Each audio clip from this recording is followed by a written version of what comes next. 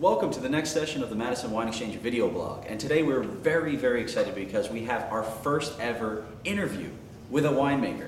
Here we have the man, the dream, the legend behind Cannonball, Dennis Hill. Dennis, thank you so much for joining us today. Thanks, Ted. It's a pleasure to be here today Thank you. and tell you about what we're doing now. I've been so pleased with the success of Cannonball Cabernet. It's been a big hit across the country. It's a passion of mine to make a Cabernet that is rich, full, flavorful, but smooth. You know, great wine to have with a steak, very food friendly, but you can have a glass of wine by itself if you like. It delivers so much. It's an absolutely amazing bottle that we do extremely well here. All of our customers truly love them, so we thank you so much for that. Yeah, great. But the reason I'm here today is we have something new. As you know, my history, I've specialized in making Merlot for many years. Founding winemaker for Blackstone and one of the founding winemakers of Hayman and Hill wines. And finally, we're able to produce a Merlot from some of the best grapes in Napa Valley, the Oak Knoll District region. The 2007 is a brilliant year with such depth of fruit and structure.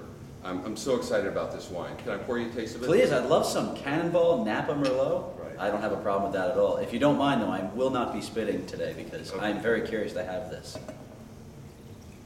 So immediately, this color is brilliant. Right. Merlot is a somewhat heat-sensitive variety. It can't really take the real hot regions. So I get this fruit from the southern part of Napa Valley. It's a little closer to the San Francisco Bay. Gets that afternoon breeze off the bay, keeps the days cooler, and Merlot develops really great color and depth of flavors in this area. And when did you guys decide to start doing a Merlot? I know it's been a passion of yours for a while, but when did this start to come together for you? Well, we wanted to make sure that we had the Cabernet up and running and recognized in the area, and this is a pet project I've been wanting to do. So I started making a little bit of wine with the hopes that we could release it by now.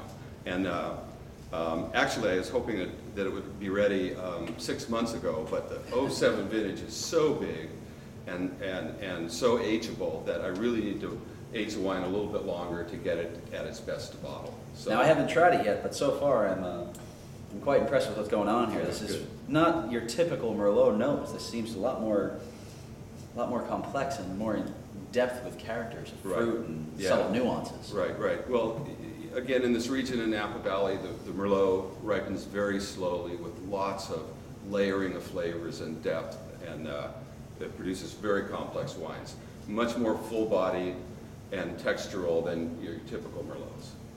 Let's give it a shot. You see in the aroma is dried cherries, a leatheriness, some black fruit, some very ripe raspberry. In the mouth, it's full and filling.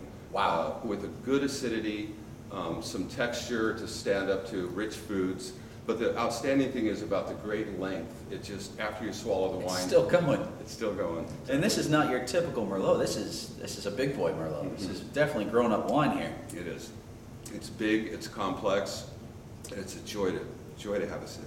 Wow. So Cannonball now has a full Merlot. Right. And this is going to be available completely in the state from now on, correct? Yes.